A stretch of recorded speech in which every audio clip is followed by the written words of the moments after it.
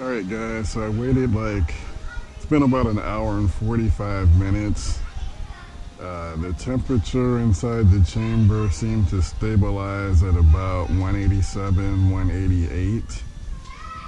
So I decided to go ahead and add another split to try and get that temp up, another 30, 35 degrees before I put my meat on.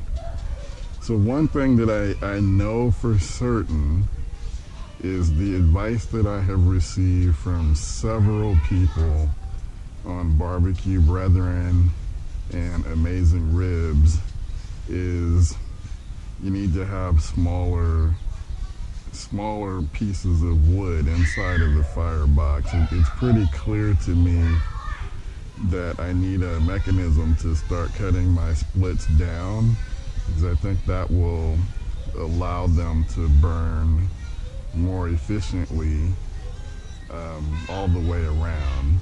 So that's a definite, that will definitely be my next move, is to go ahead and get something to cut these splits down.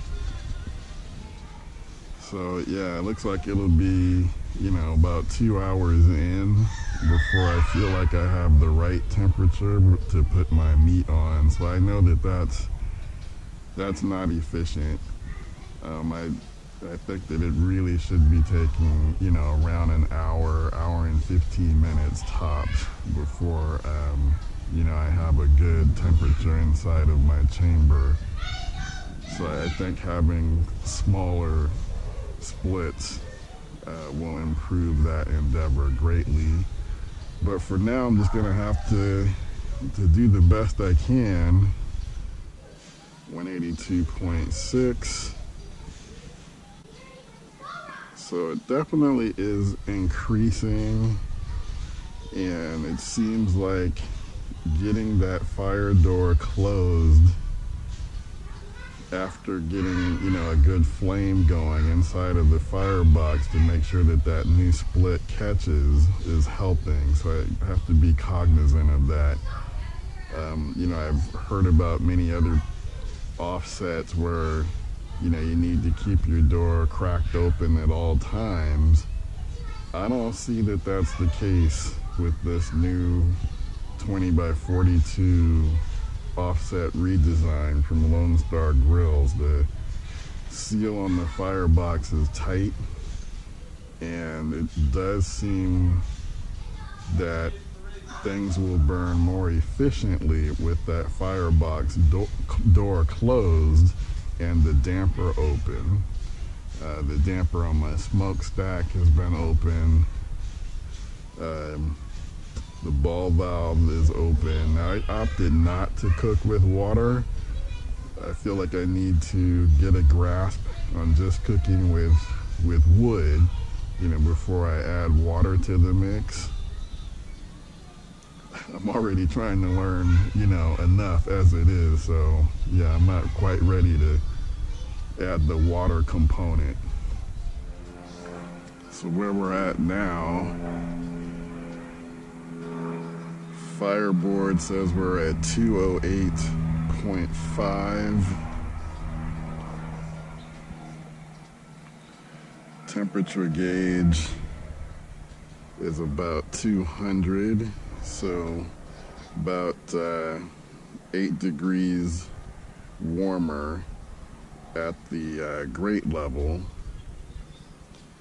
So I gotta get this meat on. I can't sit here and wait 3 hours before I even get started on these ribs, which are gonna take the longest to smoke. So I'm going to add my ribs, okay, to 12.1. So this is what I've been trying to get to. So I got 3 different types of ribs going. So I'm gonna use toothpicks to help me remember what's what.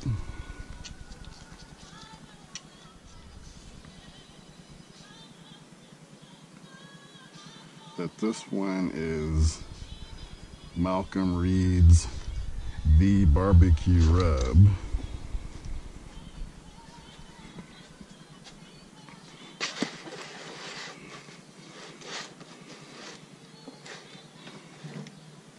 Okay, let's get this open.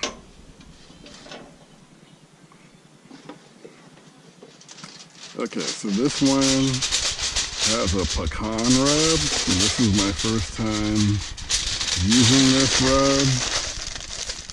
rub on ribs. I've used it on chicken, and I forget the name of the company.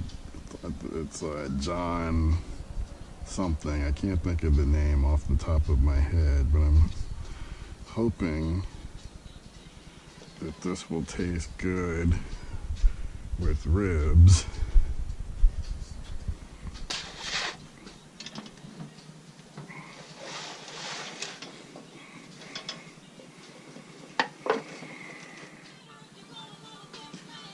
Okay guys, so I've had the ribs on the smoker now for almost 30 minutes. And what I'm really trying to do now is, find the right rhythm. So after I put the ribs on, the temperature actually got up to around 240, 245, which surprised me. But I guess I finally found a good mix, in terms of having the firebox door sealed with enough oxygen coming in through the damper.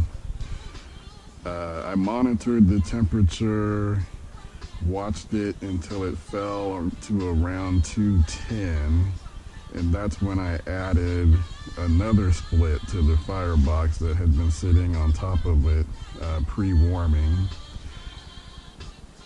Kept the firebox door open for maybe a minute or two. Saw the temperature begin to rise, so then I closed the firebox door again and kind of let it do its thing. So now we're actually at 272, almost 273.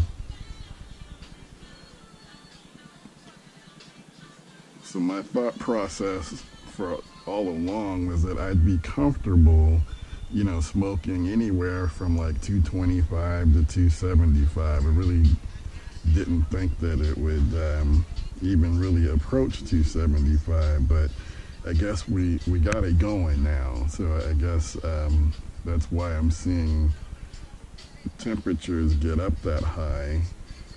So now we're at 274. So I'm actually going to close the damper a little bit. So maybe about halfway. I really don't want it to get above 275 by too much. So hopefully that'll keep it reasonable. Like I'm at 275.1. And just like that, it dropped to 274.2. So hopefully this will allow me to have a stabilized temperature, like I said, between 225 and 275. So now that that's going, and I'll continue to monitor, and I'll probably again add another split when the temperature falls to maybe around 210, 205, maybe even as low as 200. I don't know. I'm trying to find that sweet spot for knowing, when I should be adding a new split. But one of the things I really was excited about with the Lone Star Grillz design of their offset is, it does have a griddle, and I haven't eaten anything, and I'm excited to try my griddle for the first time. I picked up some sausages the other day at the farmer's market, and yeah, I want to get those on the griddle and have myself some breakfast. I mean, it's 11:15 a.m. and I haven't eaten.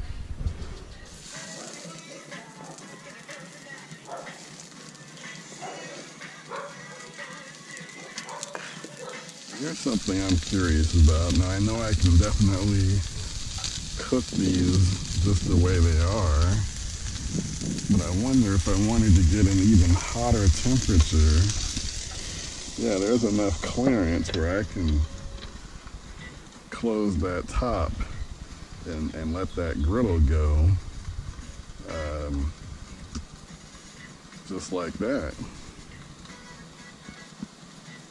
And that'll help me keep a nice hot temperature on that griddle plate. So I think I'm gonna let that go for about 5 minutes, and then I'll turn it over, probably do another 4 or 5 minutes, and then I'll start checking the temp on it. So I'll let you know how this goes.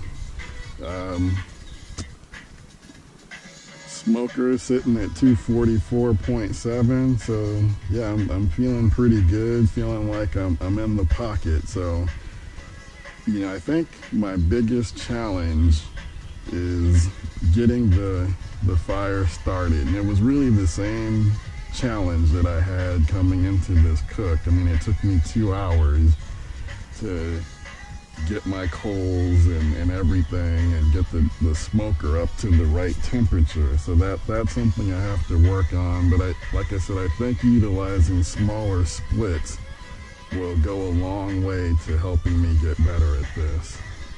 All right, I'll check back.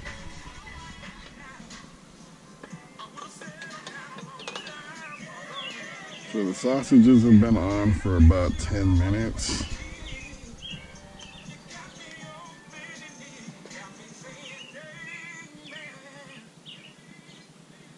And they look like they're just about done.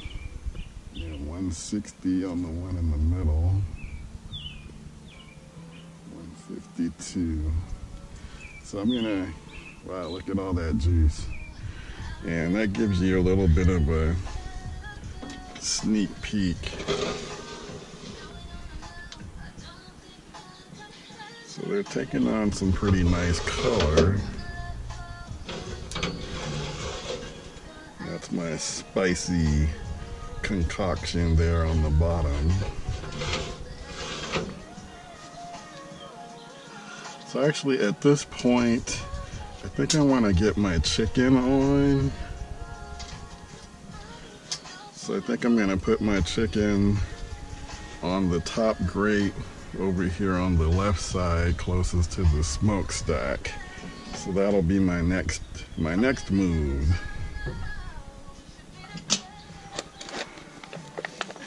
So I've got about 12 chicken thighs. So I'm gonna see if I can fit them all on here.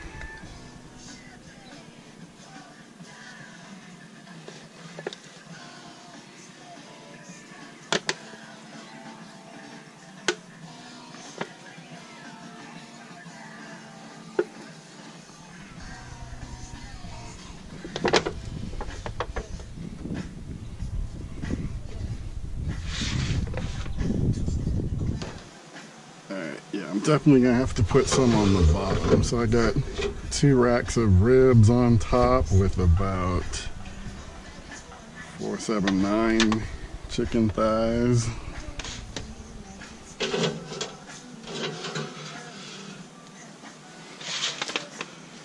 And I'm gonna add 3 more to the bottom.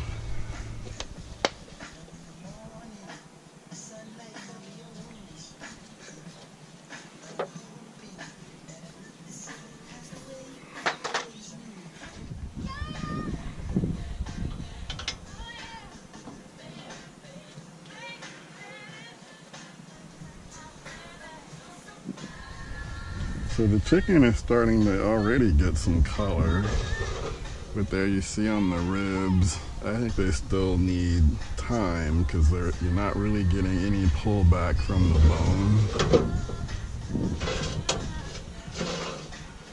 Yeah.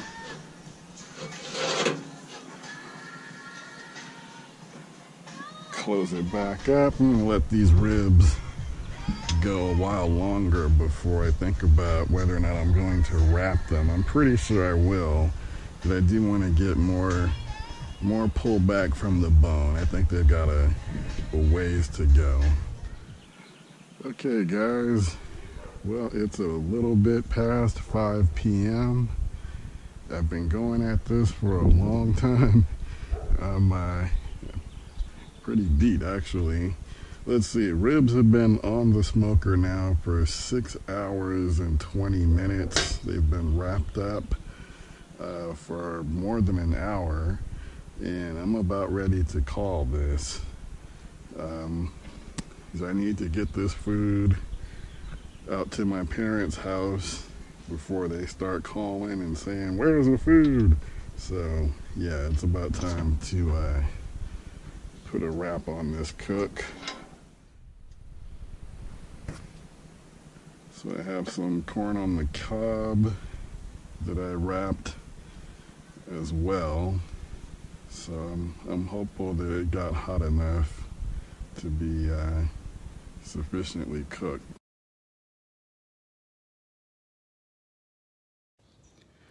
So I managed to get the cook done. Everyone enjoyed it. The ribs did turn out to be very well, very tender, nice smoke flavor to it. Unfortunately, in my rush to get things done, I forgot to take a picture of the ribs, the final product, but I did snap a shot of the chicken. So I'm hoping to get a chance to fire up my LSG later on this evening.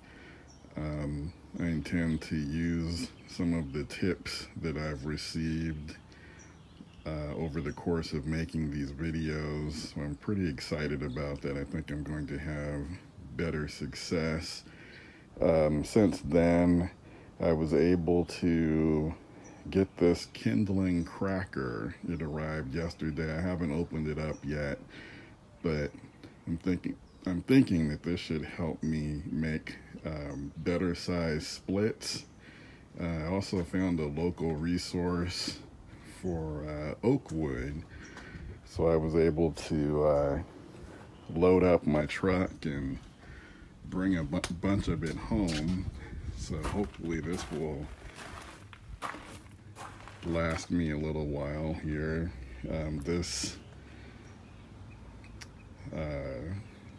This shelf here holds about 1/3 of a cord, and then I've got some extra, so I don't know how much I got in total, probably about half a cord, but I'm thinking this should last me a nice little stretch. All right, until the next one. Thanks again for your support. Please continue to send your comments, your questions. I really do appreciate it. I'll see you in the next one.